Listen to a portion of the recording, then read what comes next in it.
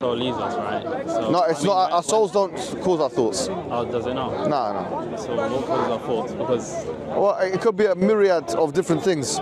I mean, it could be the soul, that could be one aspect of it, but it's not just the soul. For example, in the Quran, when Allah subhanahu wa ta'ala says, وَلَقَدْ خَلَقْنَا الْإِنسَانَ وَنَعْلَمُ مَا تُوَسْوِسُ بِهِ نَفْسُهُ. We have created a human being and we know what his own self whispers to itself. Yeah. That's why some people ask, in Ramadan, if the devils are chained up, why is it still that we have bad thoughts? Do you get the question? Yeah. So if the devils are chained up, and some say, well, the big ones are chained up, the small ones are not, or all that stuff. But the truth is, the reason why we have bad thoughts is because that's our bad. That's the residual effect of our conditioning in this world. yeah. It's not just the whispers of the shaitan, yeah, for example, that cause us to have bad thoughts. It's also the whispers of our own self. That's why the Quran says, وَلَقَدْ خَلَقْنَا الْإِنسَانَ. We have created a human being, وَنَعْلَمُ مَا تُوَسْوِسُ بِهِ نَفْسُهُ. And we know what his own self whispers to himself. Yeah. So there's two kinds of whisperings, the whispering of shaitan and the whispering of your own self. So whatever's happening in your mind, the bad feeling, the anger, all those things that are happening, you think, why is it happening? It's Ramadan, I'm meant to be fasting, the devils are meant to be chained. That's because that's who you are now.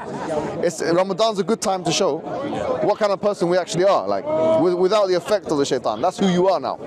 Yeah. You see? But anyway, it's not the case that it's just the soul that causes the thoughts. It can also be the nafs.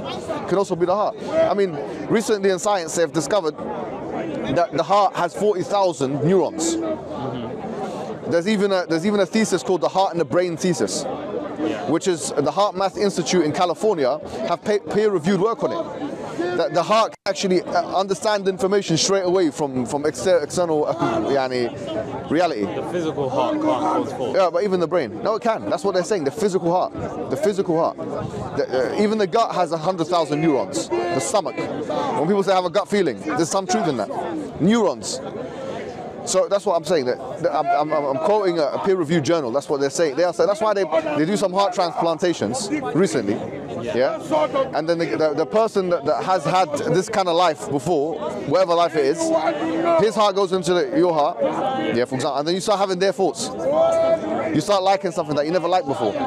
Obviously, the brain as well has, I don't know, like 1 billion neurons or whatever, right? But the point is that all of that causes thoughts. But I thought like the hard problem of consciousness is that physical material can't cause. Like, Not thoughts. It's about consciousness, not thoughts. So what's consciousness?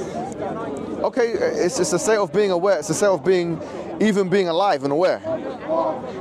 Consciousness precedes thoughts. But a robot would never be able to have a thought. No, but look, we have to understand what a thought is. Yeah. If a thought is information that is stored, a robot does have that, in fact. If I take a picture now on my phone, that's information that's stored. But what a robot will never be able to do is have a first-person independent thought. A robot, like for example, if I program a robot to say, I love you, yeah? If I have a robot and I say like, okay, the robot says, say now to this person, I love you. Yeah. Whatever the robot is going through when it says I love you, it's not the same as what the human being will ever go through. That's why, you know, these movies and these, I don't know, like they got like what's that called, Blade Runner or something like that, about the future and the robot and the half robot, half human and all that stuff, yeah? The truth of the matter is a robot will always be machinery. It will never be, like, destroying a robot will never be killing a human being. And the reason really is because of consciousness. Consciousness separates, yeah, machines from human beings, for example. It's a first-person subjective experience. A robot can't have that. So when the robot, I program it to say I love you, it's not actually going through any state, first-person emotional state. It's not going through an emotional state when it says that, even if it looks like it is. Do you get what I'm trying to say? Alright, that makes sense. Thank you. Anytime, man.